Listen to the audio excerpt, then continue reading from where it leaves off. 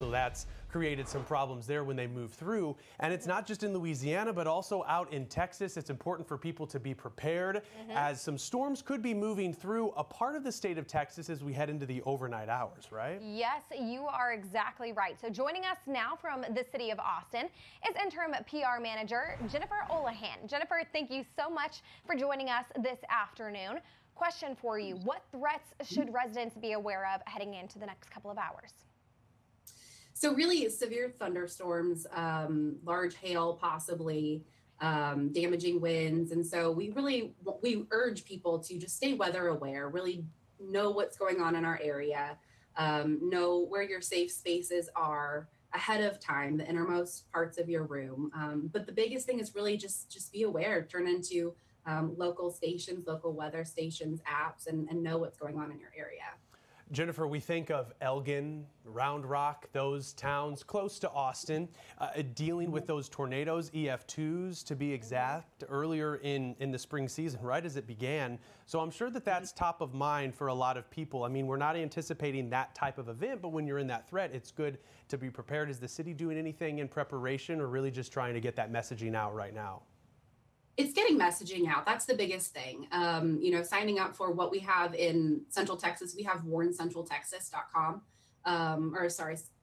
.org. So people can go and sign up for emergency alerts. And so when there is severe warnings, severe weather, tornado warnings, like we had a couple weeks ago, people got text messages, get off the road, that this is coming. And so the biggest thing is to just know what's going on. If severe weather is coming, make sure that you're indoors. That's the safest place for you to be. And then from there, staying tuned to, like I said, news and weather, so that people, so that you know what's coming. But the other part of that is, once you get that alert, what do you do with that information? And so our office really prioritizes, making a plan, knowing where your safe space is, because if you haven't thought of all of that by the time that you're getting those alerts, it can be really hard to plan in the moment. Now, Jennifer, so if and when severe weather strikes later on today, what advice do you have for residents that are maybe going to be impacted by this, let's say maybe hit by a tornado?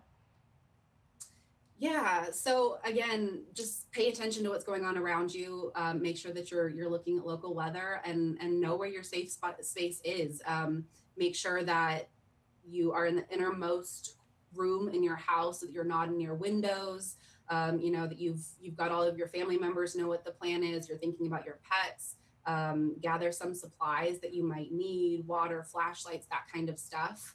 And make sure that you're home. If you have to be on the road for something and you get this warning that there's a tornado, get off the road. We saw some images of people a couple weeks ago, on the roads filming the tornadoes or trying to outrun it. And really, you want to get inside as soon as possible. And so just making sure that you know what to do in the event that there are those warnings. Certainly good advice. And I like what you said, making sure that you have that emergency preparedness kit, and also not just one kit. You want to have multiple. You want to have one in your car, one in your house as well. Well, Jennifer Olohan with the City of Austin, we greatly appreciate your time this afternoon.